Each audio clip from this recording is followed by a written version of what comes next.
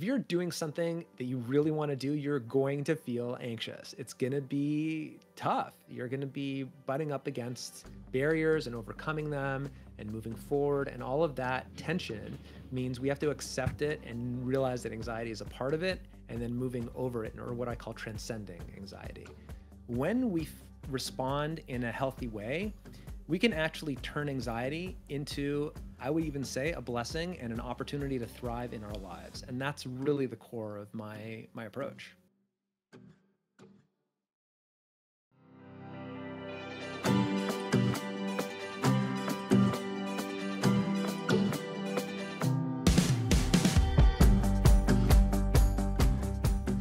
Hello, hello, hello, and happy Wednesday. Welcome to The Squeeze. That scared me. You have two Taylors and a Remy who is fast asleep on the chair next to us. Yeah. Lily is also in a bedroom by herself. Fast asleep. Fast asleep. It's Oh my just gosh. a quiet little Wednesday here. A quiet little Wednesday in Not the really. Lautner home. But to our dogs it is. Yeah, to our dogs.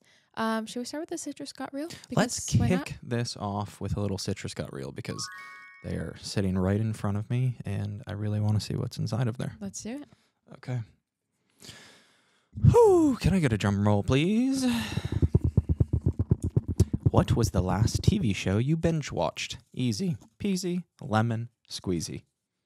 That would be Squid Game's The Challenge. Oh, I thought, and Bad Surgeon. Yes. Which one did we I guess have? technically... No. Well, technically we watched the finale of Squid Game's The Challenge most recently. Technically, the last thing we watched was Paradise.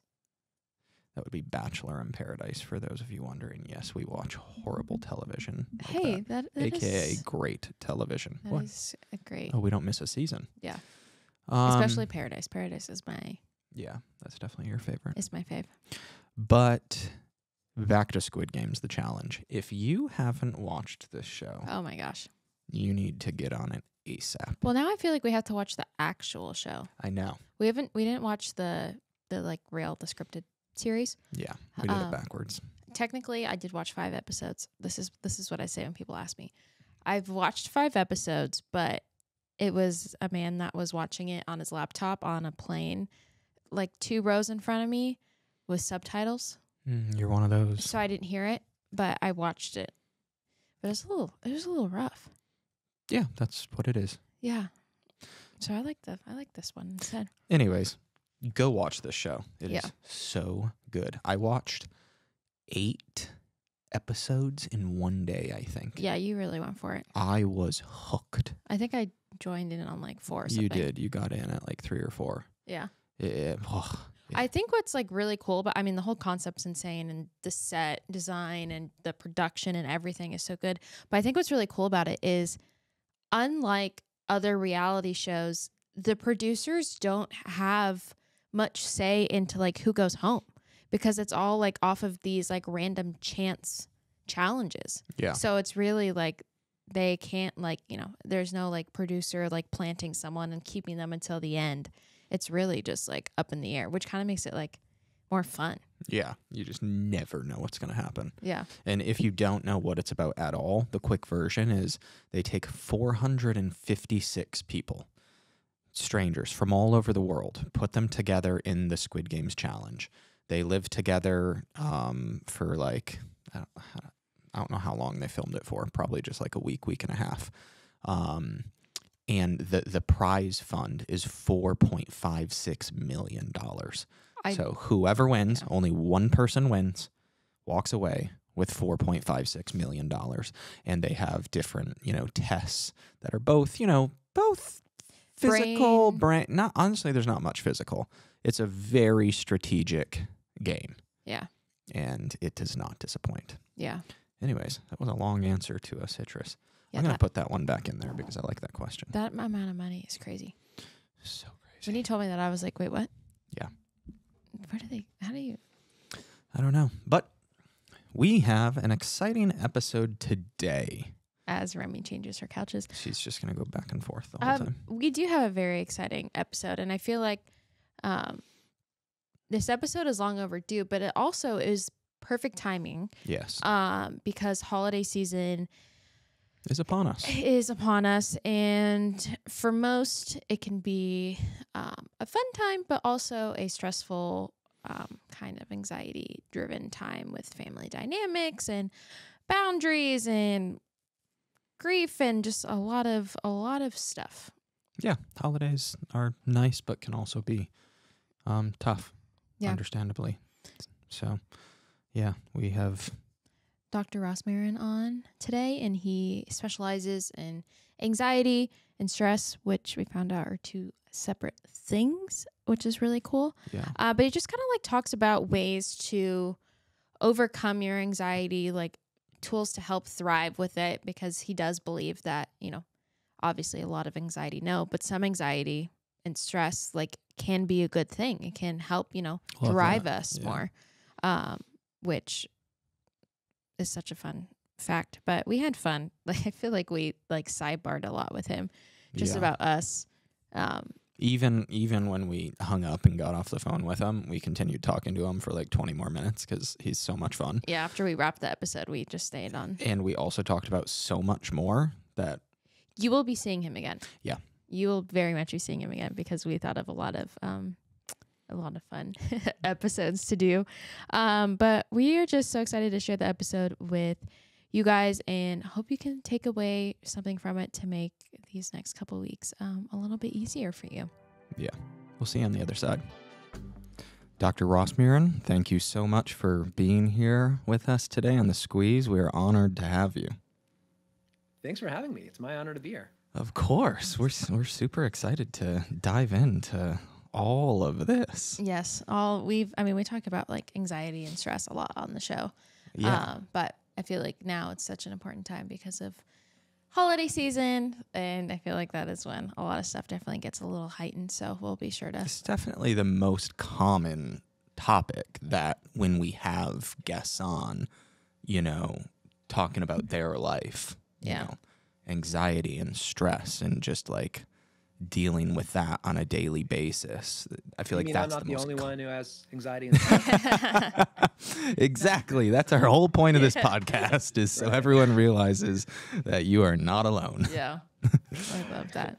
Yeah. But I feel like a great place to start, and something that you kind of differentiate between, which is cool. We love breaking things down. I obviously love the science behind stuff because I'm a nurse, and Taylor does not understand the science.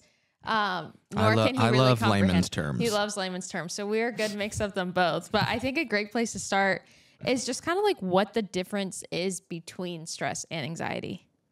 Yeah, absolutely. Yeah. So let's talk about stress. Okay, so you have a background in nursing, so you know stress better than I ever will. And that's when you have too many things to do and not enough time, not enough money, not enough resources. In other words, there's an imbalance between the demands on your life and the resources that you have. And certain fields, nursing definitely included, but other ones as well, you're perpetually in a state of having too much to do and just not enough capacity to be able to manage that. A little stress is fine, but when it's chronic, it can be a real problem and needs to be adjusted. That's time to recalibrate and rebalance and to move things forward. That makes sense. Yeah. So in order to know anxiety, you now know fear. So fear is a healthy response. It's a positive thing that keeps you safe if there's a threat. That's your fight or flight system. It's also known as the fight, flight, or freeze system. Mm-hmm. And if there's some sort of a threat, an attacker, or you're driving on the highway and somebody does something dangerous, or these kinds of situations, in a nanosecond, you get a shot of adrenaline into your bloodstream, and your pupils open up more in order to increase your field of vision. Your heart starts to pump. Your breathing starts to increase. Your muscles tense up, all in order to help you to avoid the threat or in order to fight it or freeze so that way it'll protect you. It's a very healthy, positive, neurologically strong sign of strength when people are having fear. Anxiety is the exact same as fear, but there's one difference. Either of you know? Fear is like, I don't know. I was going to say an actual threat, but fear something. Anxiety maybe is like made up. That's it. Oh. That's exactly it. That's exactly it. Ding, ding goes to Tay. I'll give the shocker. So anxiety is when the threat is not real. So it's a Okay. false alarm. It's a trigger of your adrenal glands when you didn't need to have them triggered. Nothing Okay. more, nothing less. And it happens to everyone. We have false alarms all the time. It's just your neural system firing up in case you did need it one day. Now, granted, some people have too much anxiety, so to speak, and it's always going. But it's really not a sign of anything catastrophically wrong. I've never had a single patient die from anxiety, and this is why. It's actually not an unhealthy process for people to go through. But okay, here's my question with that then. Mm-hmm. If you can just say, fear is real, anxiety is not, or not, I mean, like if you have social anxiety, does that not mean that it's like a real fear? Okay, great question. So firstly, we talk about dying from embarrassment, but I've never seen that actually happen. Right. And yes, there's a fear component to it, but the actual threat, I mean, listen, like I'm speaking to somebody who's been in movies. So for you, like public image, there might be some real consequences to, certain social situations. And I get that. For most people, probably not. Usually what people think about us, firstly, they think about us a lot less than we believe that they do. Right. In general. Yeah. Like they don't really Yeah. care. People are thinking about themselves, firstly. Secondly, even if they think something negative, like, okay, what are the real consequences? So usually that piece is in the realm of anxiety, but it does feel real. And in certain fields, there could be aspects of fear, potentially. Mm-hmm. Okay. Interesting. Yeah, wow. But it doesn't matter. I mean, so let's say it's a false alarm. Okay, so that's still a normal aspect. I mean, sometimes your fire alarm goes off in your house. Yeah. So what does that mean? We often judge ourselves and say, look, if it's anxiety, it's bad. If it's fear, it's good. I don't buy that at all. I don't think anxiety is a bad thing in any way. People have it. It's normal. Yeah. Yeah. So then, I mean, if you do deal with anxiety, which I think a lot of us can relate to, you talk about the approaches to dealing with anxiety and how there's usually two predominant approaches, which is either trying to cure it or just resigning to the idea that you're going to live with, struggling with your anxiety and fear for the rest of your life. But you present a new third option. Can you let our listeners hear this new third option on how we can deal with this, other than trying to cure it every day or just giving in and dealing with it for the rest of your life? Mm-hmm. Yeah, absolutely. I've been waiting for this moment. It's kind of like if you've got lemons, squeeze them and make some lemonade. Love Yeah. that. And it really is like that with anxiety. All of us have lemons. You're going to feel anxious. Your alarms are going to go off, especially in this current day. It's the way it is for a variety of reasons. And I'm happy to get into why that is. But the question is, when we feel anxious, and this gets into the other guy, Yeah. what you were saying before, how you respond when you feel anxious. That's really what counts. That's really Yeah. what matters.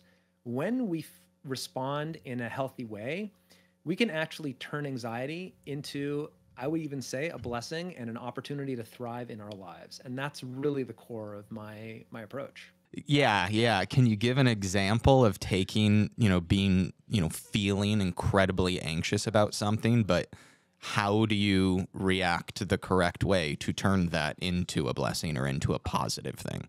I can give you 100 examples. You probably don't need that many. I'll give you a couple.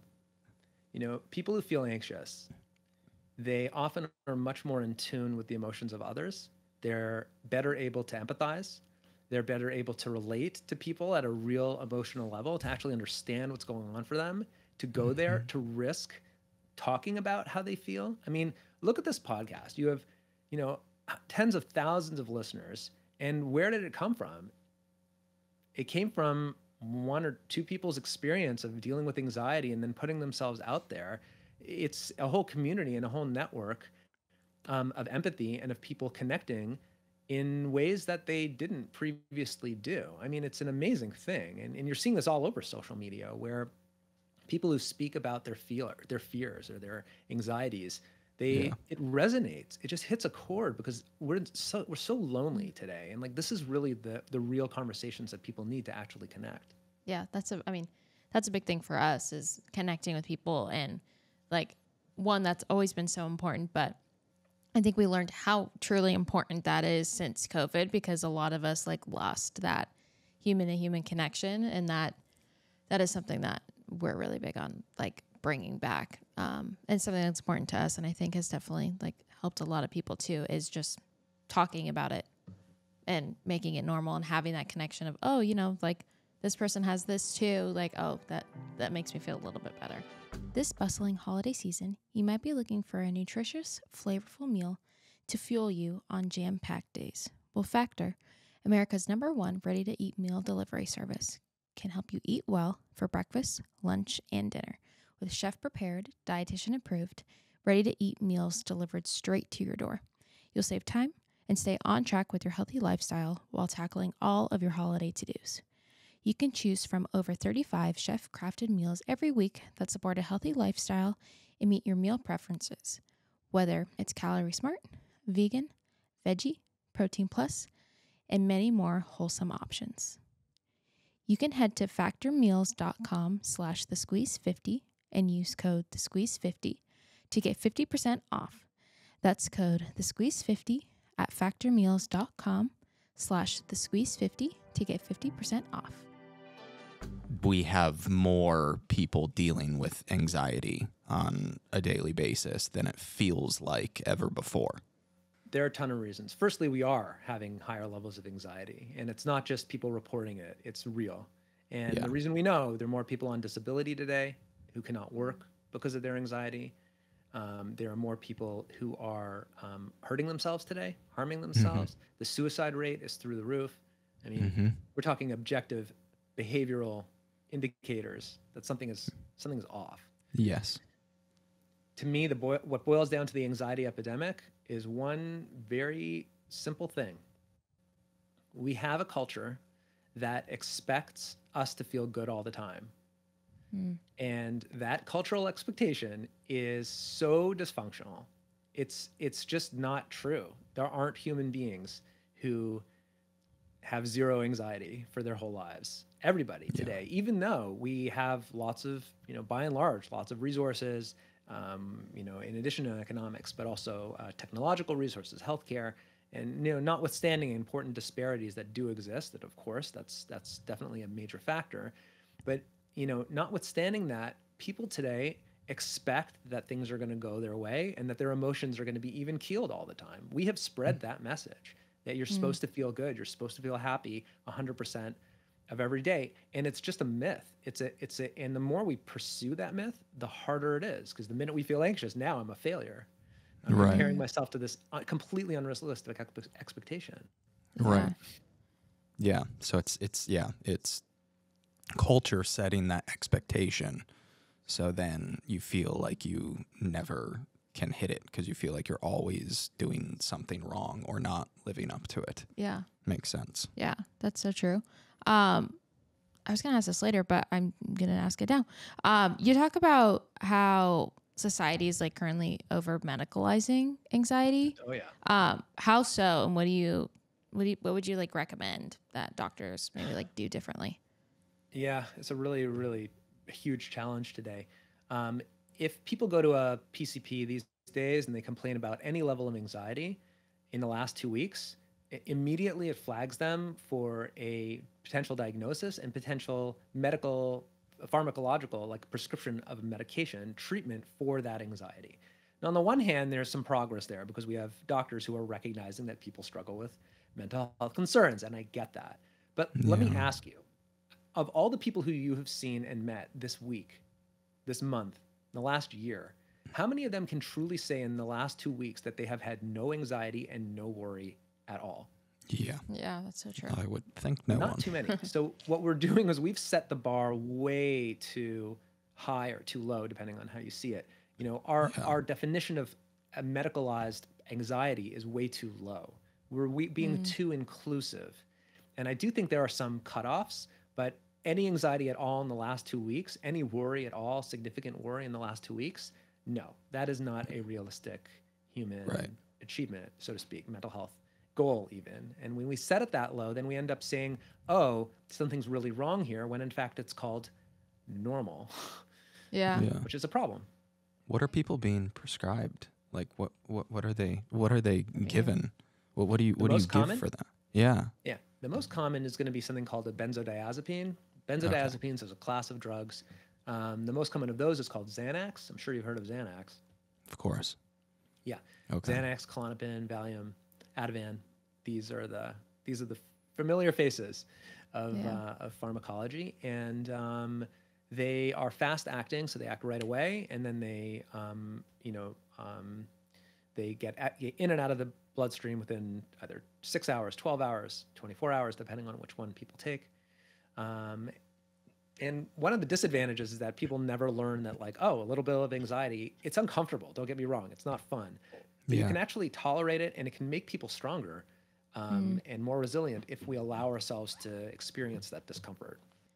Obviously, at certain points of like my career, I've definitely experienced some high levels of anxiety and stress that have made me, we've like talked about going down the medication route, but I'm like, I don't even like taking Advil. So I'm like, I'm just like, I have this irrational fear I'm going to have an allergic reaction to like a medication and die. So I don't like taking anything, even though I don't know. Like a bit of anxiety, actually. Yeah, I think maybe that just comes from nursing out. You're not afraid that you're going to get hooked on it. You're afraid that No. you're going to have an allergic reaction. Yep. What? I wouldn't even take, we were just at Disneyland, and I wouldn't take like the non-drowsy Dramamine because I have never taken it before, and I was scared I was gonna like have a reaction to it, and that's the only reason I didn't take it. But that's a whole Got it. other topic. No, it's cool. It does sound like a little design. I also want to make something clear. Like, I'm not against people taking pharmacology or taking medications in order to deal sure. with psychiatric conditions. But if the goal of those medications is to get rid of your anxiety completely, you are heading in the wrong direction. If your goal is to Yeah. get it into a manageable level where you have to tolerate some of it and then tolerating more of it over time, that I can deal with. And more than half of my patients are on medications in order to do that. But Yeah. we have set this expectation and this, we try to use medications in order to control our mood states and get them down to a place where we are always having equanimity, solace, happiness. And it is making our society crazy. It's making things so much harder Yeah. because the expectation is an unrealistic one. And that's the main point that I wanted to sort of say before. Yeah. No, I mean, that's what I think the point I was trying to make before we got off topic is like, because I'm afraid to do that, I've had to try out other ways to handle my anxiety and learn how to, take certain steps and able to like handle it. And I obviously it's gotten to a point where I haven't like had to do that. And I've learned some tools that I think would be important, which I think we're going to dive into next about your 9 tools. But I think it's taught me to learn. It has taken me time, but I was having an anxiety attack in the car on the way to Disneyland, and I knew I was. And the whole time I'm like, this is going to pass. Like, I know, I don't even really know why I'm anxious, but I know this is going to pass because I've had a lot of anxiety attacks over the past few years, and I've learned, certain tools to help me get over it. And I think what you're saying is so true, is like, we all are going to deal with anxiety, and that's, that is a normal thing. And I think me having like, I've kind of learned those tools that have helped me, and I'm able to conquer it in a way. That definitely still happens, but I've learned how to like handle it and approach it.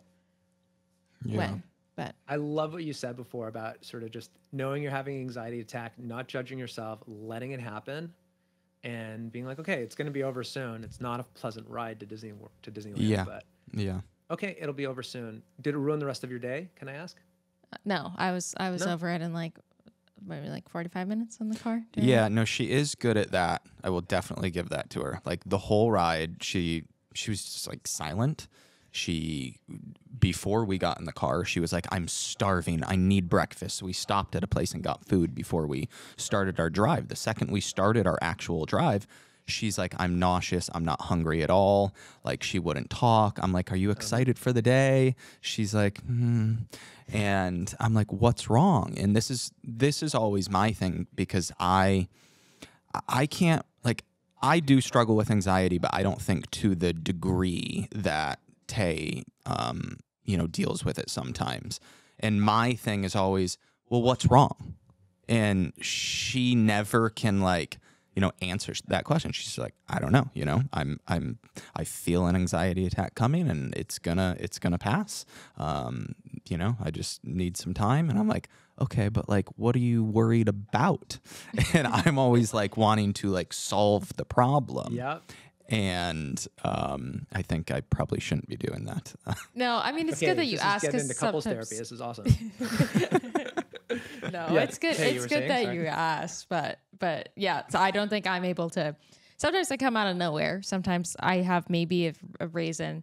Sometimes I'm like, oh, maybe it's I have like severe gut issues. I'm like, oh, maybe it's my IBS that's causing the anxiety, or maybe it's I don't know. But yeah, I was actually having an anxiety attack in the car. But yeah, when you get panicky, what do you need? What do you actually need from your partner? I think just knowing that he's there, which he was just like there and was like, he asked me. I think it's been cool, and we've talked about this on the podcast before, is like during COVID, when I started working and as a COVID nurse, and I was dealing with mental health stuff for the first time, like to a severe degree.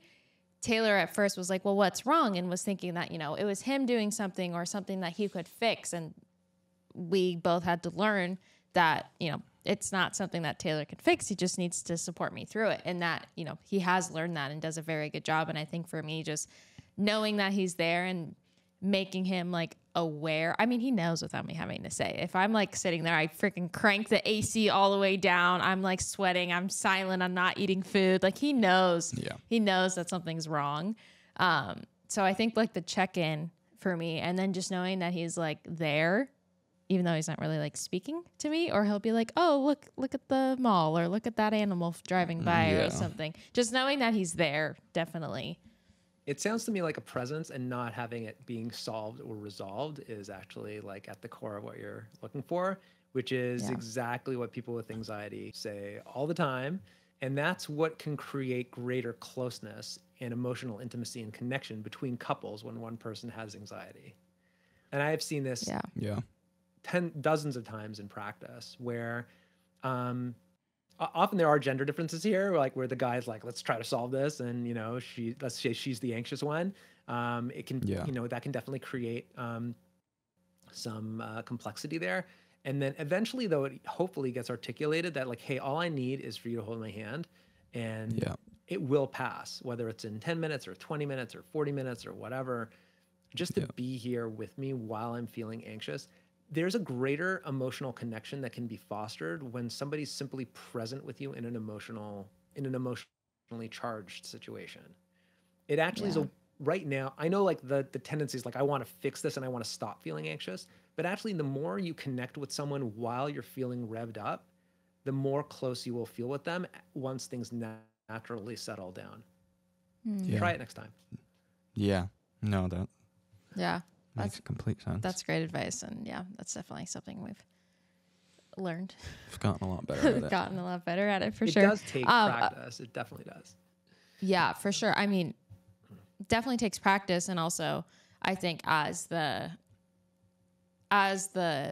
guess both spouses, someone who's in my position, not feeling guilty for like saying when you're feeling that way, because then the other partner not taking it personally, or not, being upset we can't find a solution. So I think there's definitely a balance there that both partners need to work on. And that's something that we've definitely have to. That's a great point. Often one partner will blame themselves for their other person's anxiety, and it has nothing to do with them. It's because they're either, having, like you mentioned, an IBS flare up, or because they're having a super stressful day at work, or because they just slept badly the previous night, or it's reminding them of something that happened 5 years before the relationship even started. Like it's, and I think there's this, if one person takes on the responsibility for the other person's anxiety, it can be very taxing. as opposed to like, oh, my role here isn't to get rid of the anxiety. My role here is to be here with my partner while they're feeling anxious. That's a much easier thing to do than to actually get them unanxious, which frankly, I can't even do. I've been doing this work for 20 years. And like people will freak out in sessions with me, and that is not the time to get rid of their anxiety. That's the time to be with them. And just be like, okay, we're going to breathe through this, and it's going to happen. It's going to go away when it's going to go away. And let's, you know, that's what livens the space, as opposed to like, okay, we got to stop feeling anxious. Obviously that's going to make the person feel more tense, and make their job harder. Yeah, I love that. That's so good. Okay, let's get into your book, Thriving with Anxiety. You share 9 tools to help us thrive with anxiety. Can you share with us what those are? All 9? Well, we kind of been talking about a couple. I know, we kind of have. We talked about stress and recalibrating and rebalancing. So that's tool 1, actually. We also talked about like a lot the couple stuff and relationship. I'll tell you the way the book's like divided up. So the first part is about how anxiety can enhance our relationship with ourselves. So greater self-awareness, greater understanding of what your needs are, greater rebalancing, recalibrating, and greater resilience, which maybe we'll come back to. But that's certainly one of the skills, is to be able to use anxiety to build your resilience, just like you use physical pain in a gym in order to build your muscles. So that's the first set of skills. The second one relates to our relationships with others. And we talked actually quite a bit about this already, how it can help you to be more empathic and understand other people. It can help you to connect with people, and it can also enhance emotional intimacy and connection when we use those anxious moments and tense moments in order to be there for people, as opposed to trying to fix it or change it. Just simply like proverbially holding someone's hand or having them cry on your shoulder can deeply enhance emotional and even eventually physical connection, which is pretty cool. And then the last part of the book is actually about spirituality, which is something the publishers wanted me to dive right into, and I didn't shy away from it, and how people can self-actualize their greatest potential in this world. If you're doing something that you really want to do, you're going to feel anxious. It's going to be tough. You're going to be butting up against barriers and overcoming them and moving forward. And all of that tension means we have to accept it and realize that anxiety is a part of it, and then moving over it, or what I call transcending anxiety. Those are the 3 main parts of the book, and each of those have 3 skills, hence 9. Yeah. Did we talk about this already? What is the connection spiral? Yeah, connection spiral. That's what's other people. So I'll talk about the disconnection spiral first, which is that it starts with other people are doing things that we don't like, right? Like, does that only happen to me? Right. Happens to everyone, right? And then if we're thinking about it really, we're actually feeling a little bit uncomfortable, like, oh no, what's going on here? Why are they doing that? It usually brings up a deal of anxiety for us if we're actually aware of it. But instead of actually expressing that, we tend to blame the person, disconnect from the person, try to get them to change, all of these processes, which are usually make the situation worse, and they're not really taking the anxiety head on, as opposed to connection, where we actually just talk about what we're really feeling. Like, hey, what you're doing is really stressing me out and making it hard for me. And I'm not blaming you.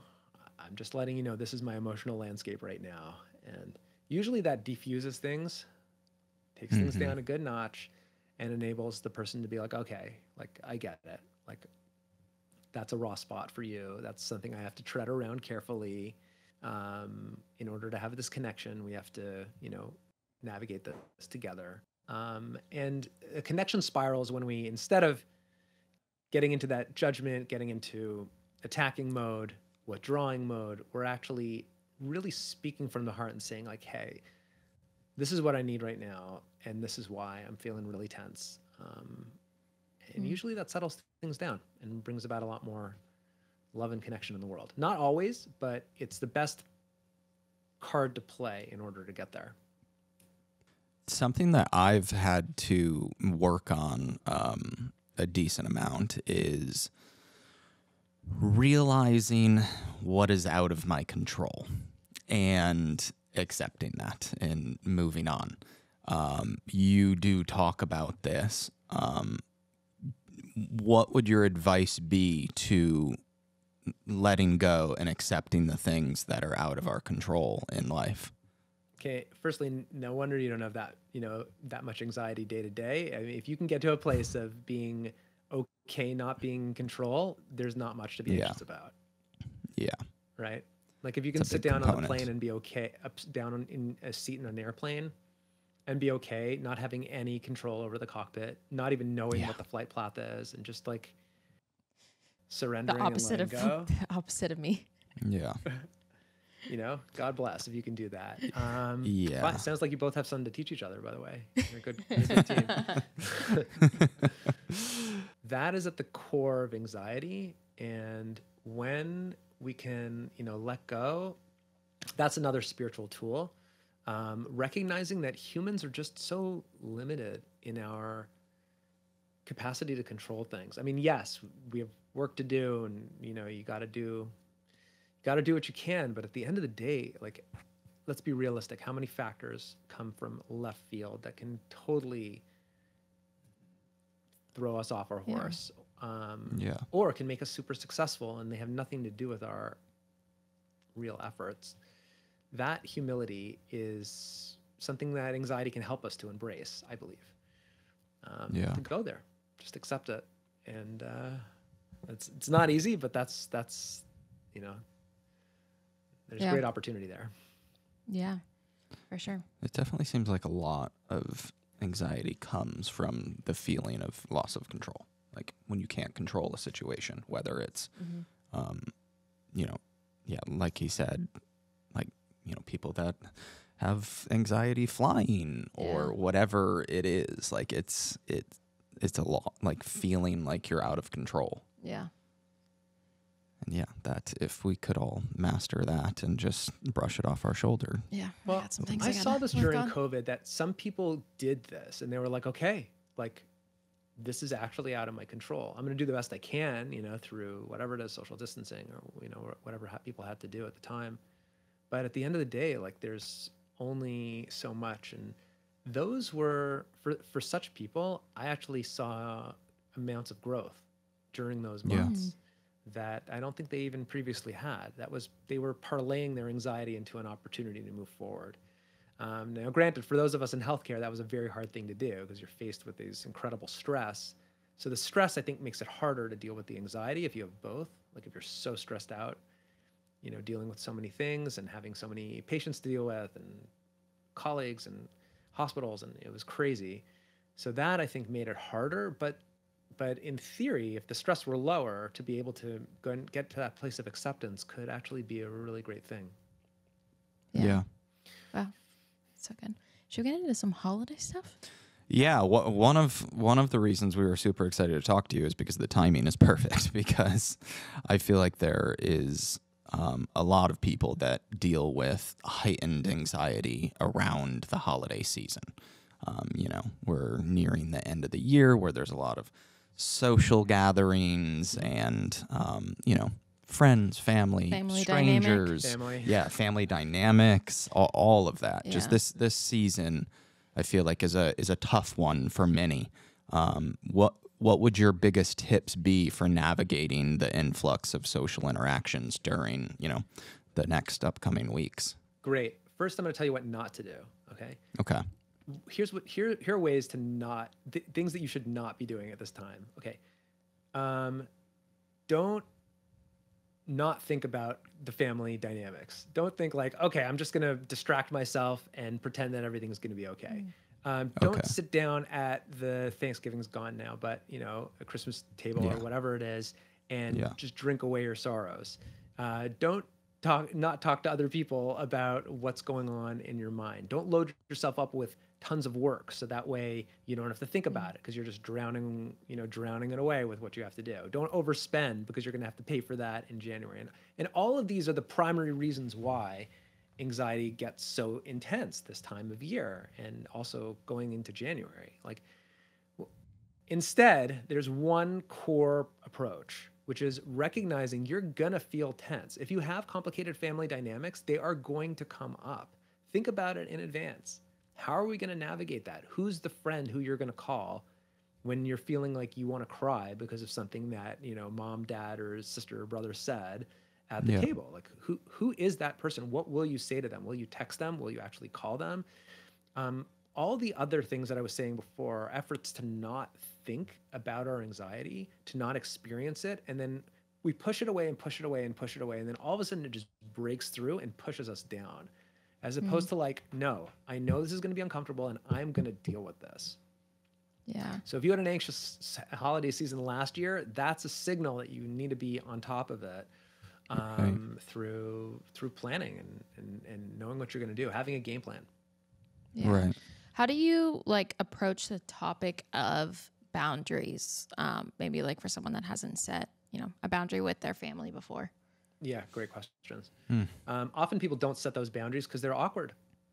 They're awkward to set, to say like, I'm not going to talk to, mom about that topic ever again. Like, we are just not going to talk about that subject, not going to talk about that relationship or this aspect of my job or money or whatever it is.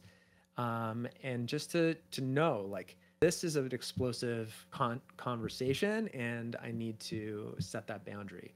Or if people say or do certain things and you know that they're going to do that, think to yourself, can I ignore it? Okay, if you can, fine. If not, how are you going to deal with that? Are you going to walk away? Are you going to engage the person? What's going to be the most productive?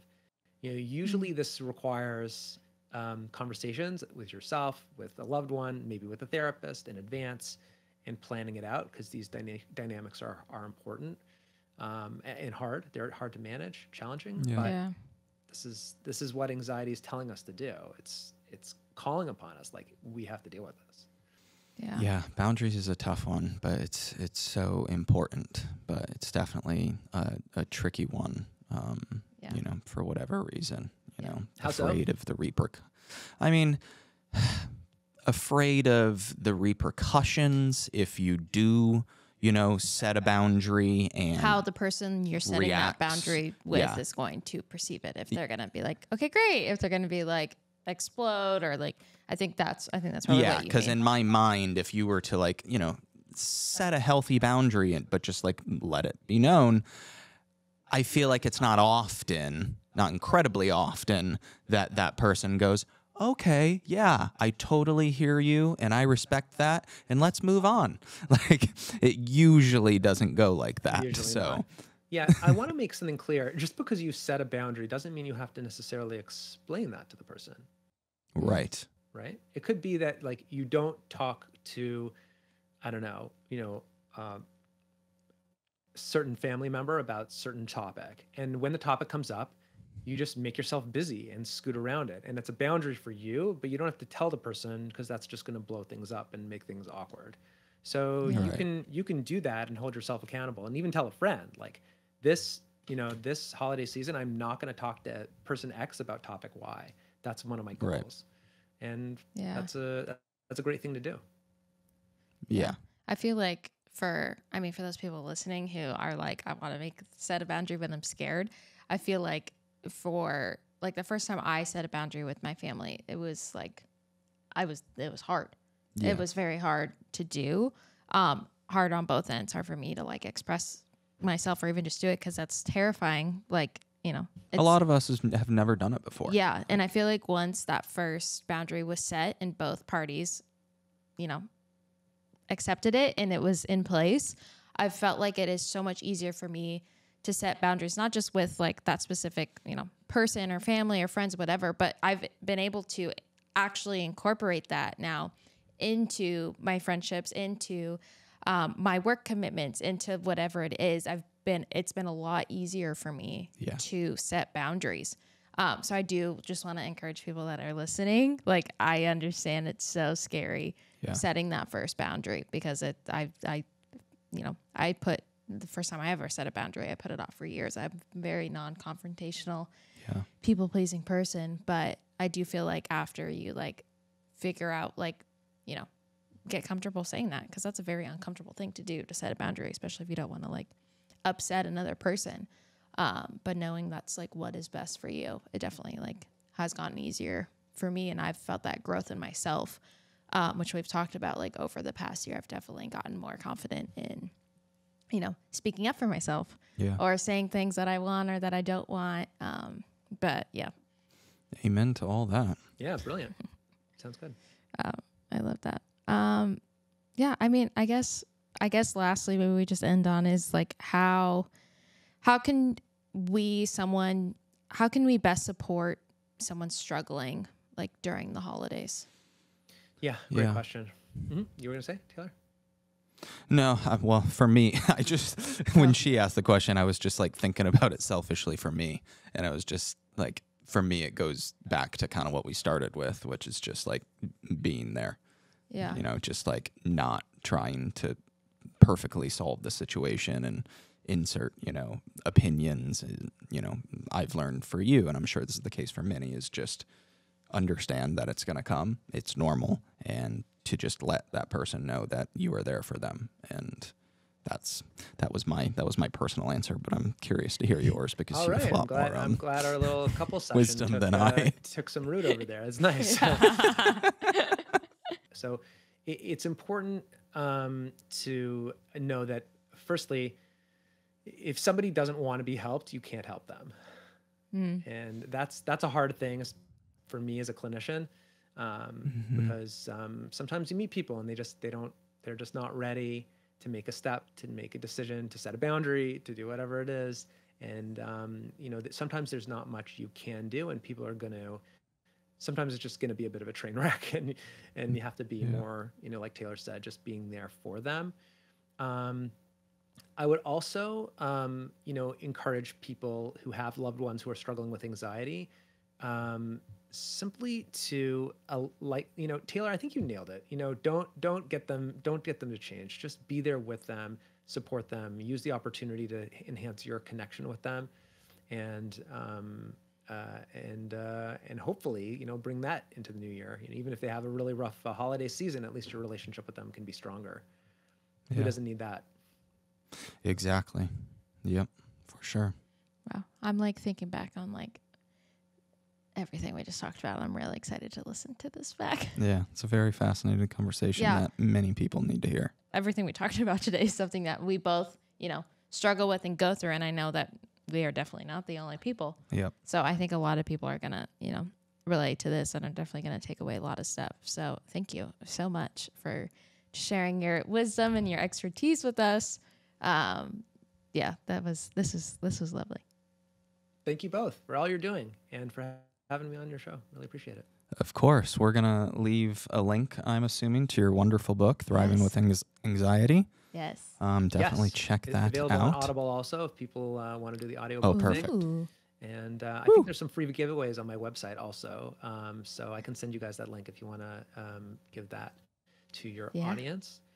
Incredible. Always looking to engage with people around the subject. It's something that you said, very ubiquitous. Everyone has. So. Yeah. I love that. Well, thank you so much for your time. Really appreciate you.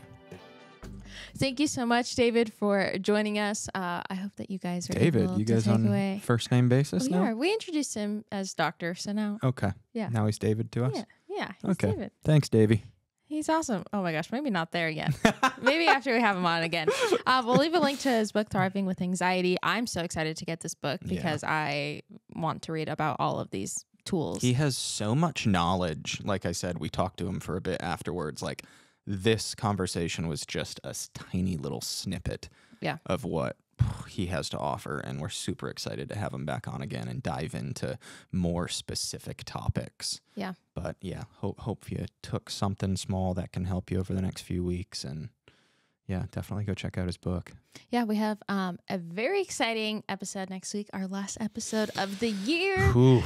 So crazy. So crazy. We have been through a lot with you guys, and we're going to do a fun little recap just on the year and some of your favorite moments that you guys submitted. So we are over the moon. Excited. As always, you can email us at lautner.thesqueezepodcast@gmail.com. Guest ideas, subject ideas, anything you want answered, send it on over. All right. Peace out, Girl Scouts. We'll see you next Wednesday. See you next Wednesday, last Wednesday of the year. Oh, my.